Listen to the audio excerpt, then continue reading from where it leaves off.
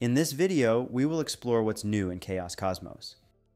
The latest release of V-Ray 7 introduces an exciting new feature, Assets with Variants, allowing you to select between predefined variants for the same 3D model.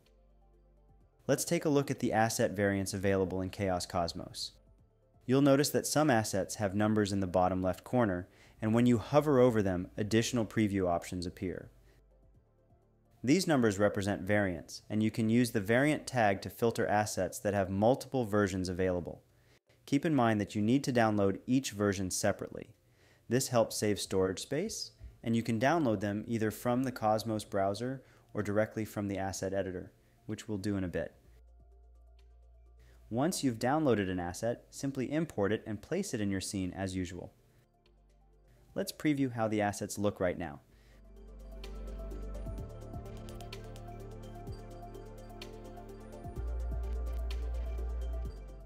We can switch between variants in the asset editor.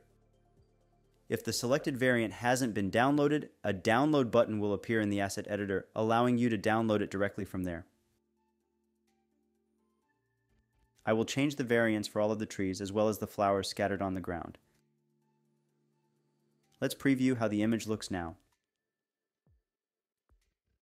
In addition to different versions of geometry and materials, some assets, like people, may have various material setups, all downloaded together for quick and easy changes after import. You can toggle between them without needing to download anything else.